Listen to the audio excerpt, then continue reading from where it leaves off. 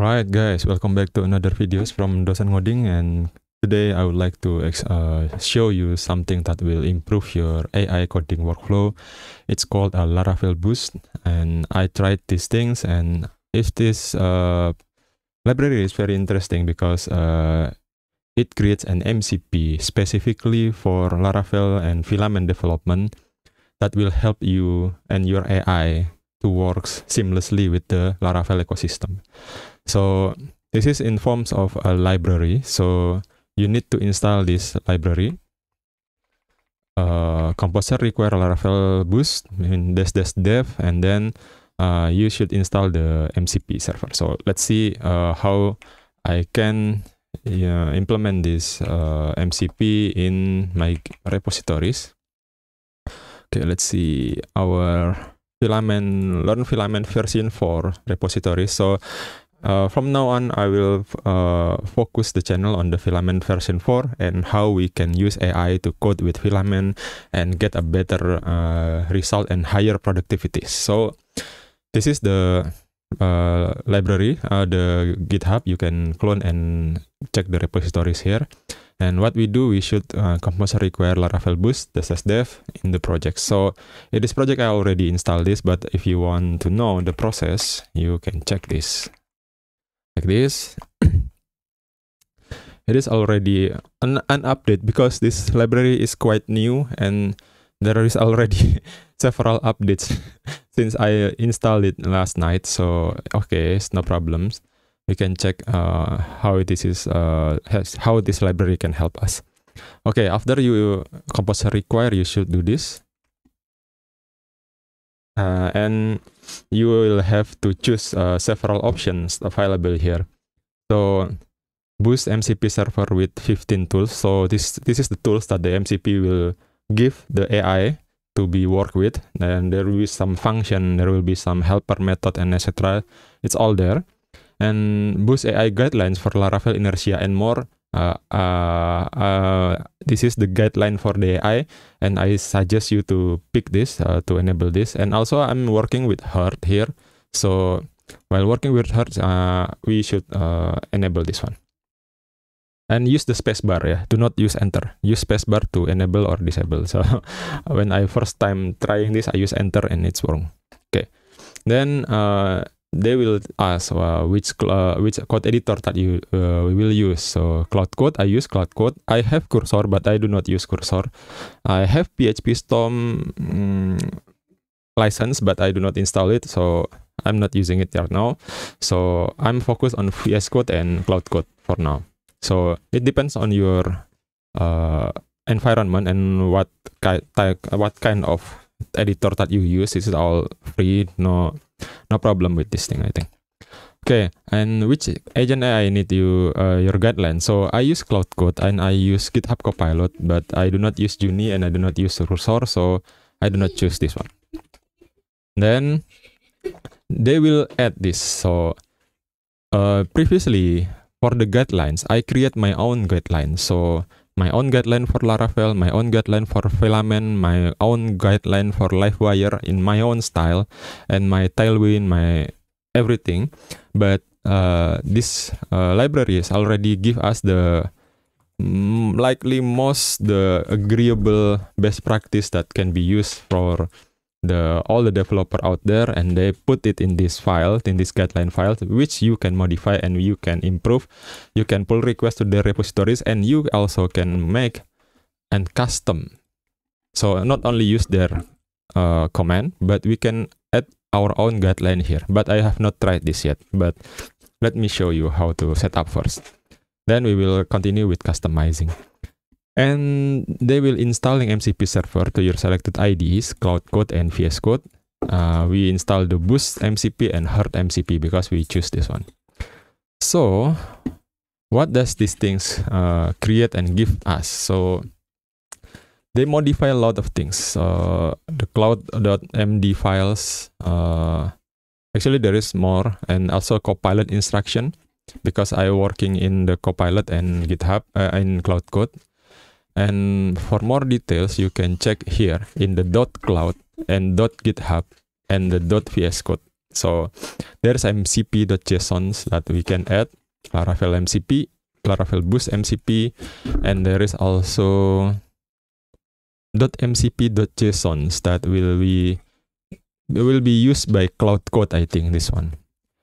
So they give us this cloud.md files, this git copilot instruction.md. So usually if we working with Copilot, we will make our guideline here in these files, and we can also split the files into several other guidelines that we define in the .vs code usually, or also in the .github.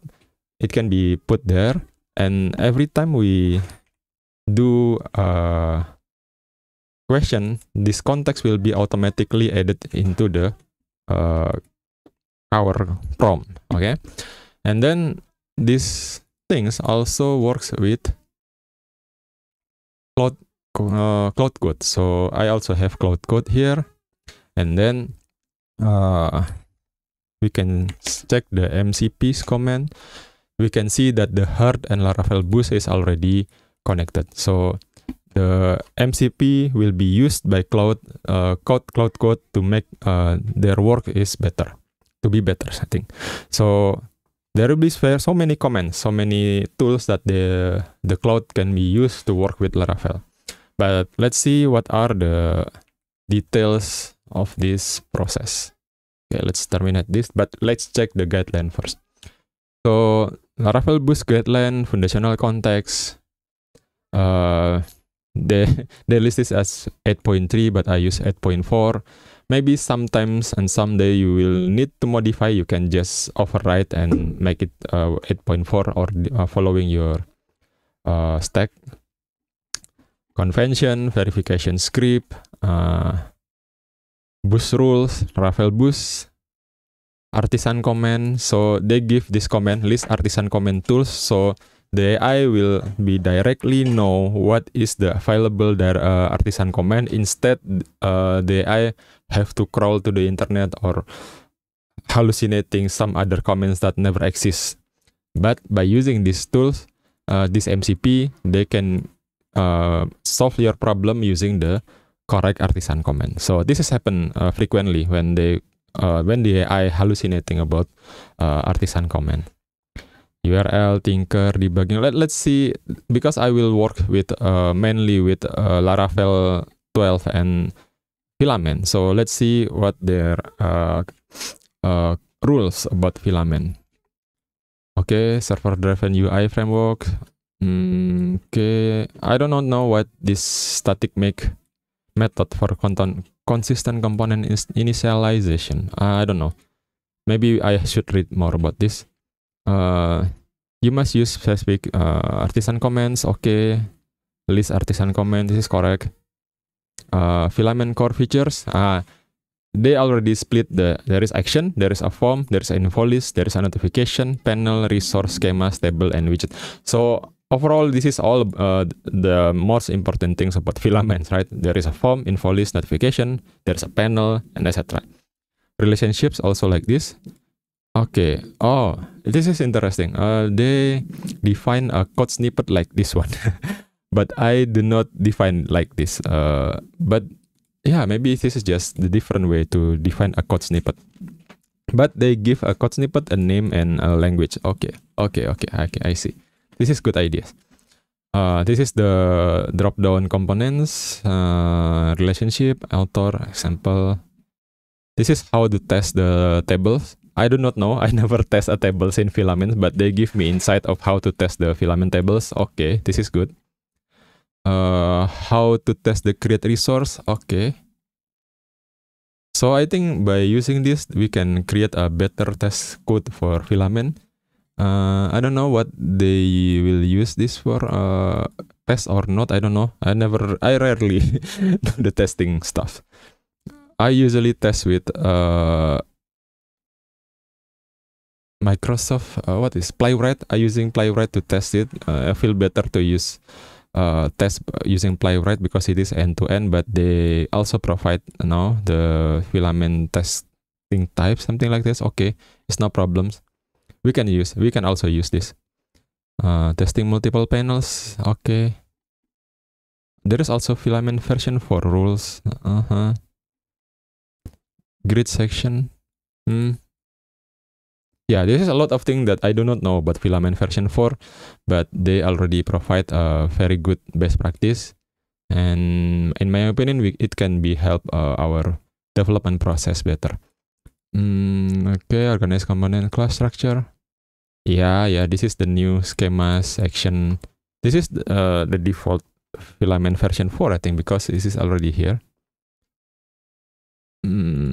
Filament, customers, pages, schemas, tables, right? Pages. Oh, there is no pages here.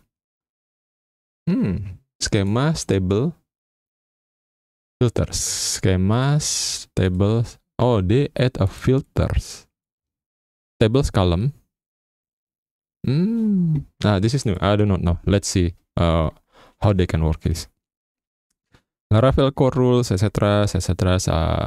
Okay, let's just believe these things now.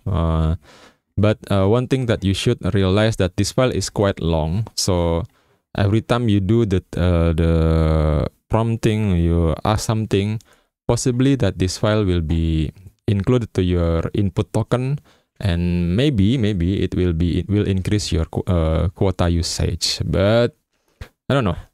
I think this is good. Then it is necessary, and it will be generate a better code, I think. Also, I will also remind you guys that this library is quite new, and there will be some updates. There will be some frequent update to this because so many pull requests. It's like just like 2 days. Yeah, there is a change log updated 8 hours ago. That's why when I composer install, it is already a new version. So if you change these things, it will be overridden. So if you want to add your own rules, so put it here. .ai guidelines and then file name format, something like this. So when the library update, your AI rule is not overwritten by the update from the repositories. So just let this file like this and add your own file. So maybe like this, new folder, .ai, then inside the put a guidelines. But I have not tried this yet. Of course, I will add my own rules here because not all of this rule is fit to my requirement.